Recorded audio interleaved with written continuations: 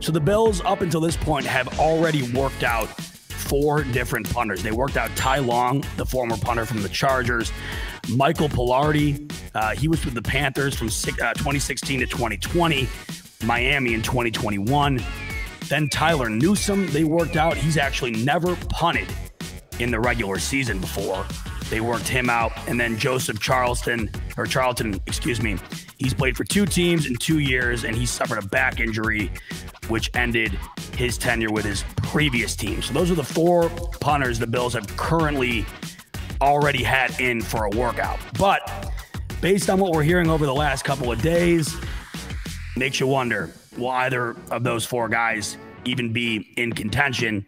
We've seen 2 other guys emerge, one in particular that seems to be the favorite amongst Bills fans. The other guy, Marquette King. Now, Marquette King, he was a household name for a while as a punter. 6 seasons with the Raiders, some great years when he was with the Raiders. He led the NFL in punt yards in 2014. He was 2nd team All-Pro in 2016, but he hasn't played in the NFL since 2018. His career ended with the Raiders. Weird situation. He never retired. He was kind of blacklisted from the NFL. John Gruden had issues with his personality, which is odd because a lot of people have issues with John Gruden's personality. So that's just, you can take that with as big a grain of salt as you can imagine. Even so, Marquette King has not played in the NFL since 2018, but when he did, he was a force. And on Twitter, he was, he held nothing back. He puts out on Twitter and says, "Hey, Buffalo, I want a ring. Let's make it happen." And according to sources, Marquette King has been in contact with the Bills. Up until now, they haven't worked him out like the other 4 that I have mentioned. But he has been in contact with the Bills. So they are doing their due diligence. They are going through and looking at everybody.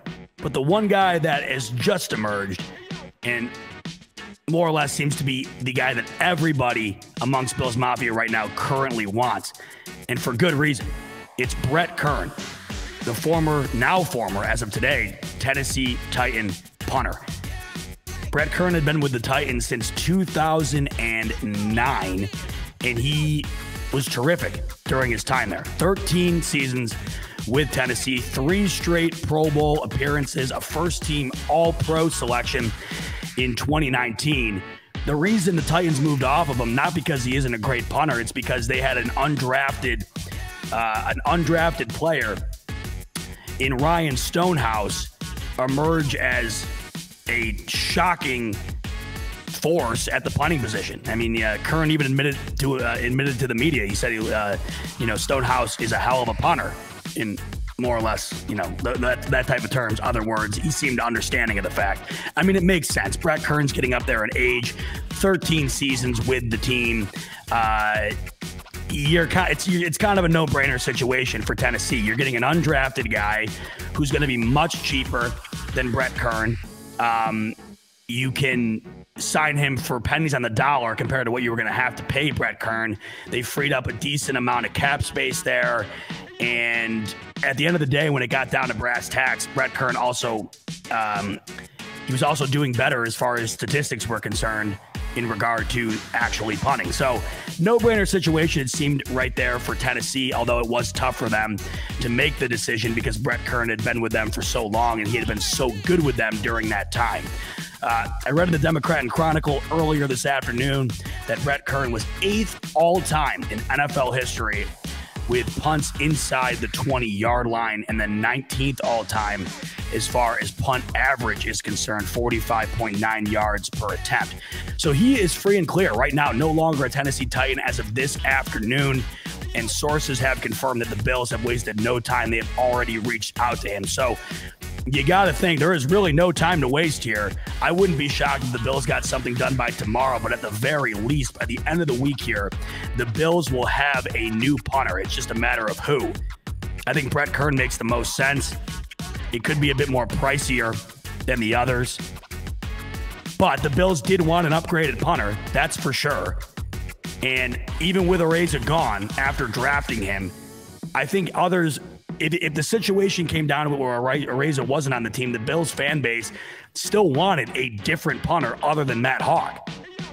And if you're able to get a guy in Brett Kern for at least this season until you're able to figure out another situation, if you can get a guy who's been a first-team All-Pro, 3 straight Pro Bowl selections, and all-time great at the position, I guess why not take a stab at it? And that's exactly what they're trying to do as of right now. Now, of course, there could be another selection out of all those names I've listed. I mean, there are plenty of other punters that have been named as far as availability. So it'll be interesting. At the end of the day, I don't anticipate the Bills punting all that much this coming season anyways. With as good as this offense is, and as ballsy as Sean McDermott has shown that he is with the play calling and his faith in Josh Allen in this offense, it's not something that I'm overwhelmingly concerned about. I would like to have a punter that you can trust, but it's just something that really isn't going to keep me up at night. So it'll be interesting to see who they go with and how that guy winds up panning out. And maybe I'll eat my words when it comes down to a situation that really screws us over. But until then, I'm just really not all that concerned about it. I am not going to lose sleep over the Bills' lack of success in the punting department as of right now. They're going to figure it out. And whoever they bring in is an NFL punter at the end of the day. Maybe he's not the golden leg, but he's still an NFL punter. And in our current situation where I don't anticipate us needing a punter nearly as much as another team might, it's going to work itself out. So to me, nothing to stress about here. There seems to be plenty of good candidates, decent at the very least. And I trust the Bills organization to wind up finding a guy that will fill that role adequately for the coming season. And then after that, who knows? They'll figure it out then as well. But this coming season, by the end of the week, I would anticipate a new guy will be on the roster. At the very latest, you'd have to think by like Wednesday, Thursday. By the time Thursday rolls around, you're a week away. I mean, you got to get a guy in there quick.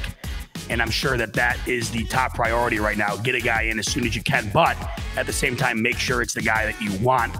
And based on this list of options right now, they can do their due diligence. They just don't have a ton of time to do it. So we'll see. Maybe tomorrow we wind up getting a new punter.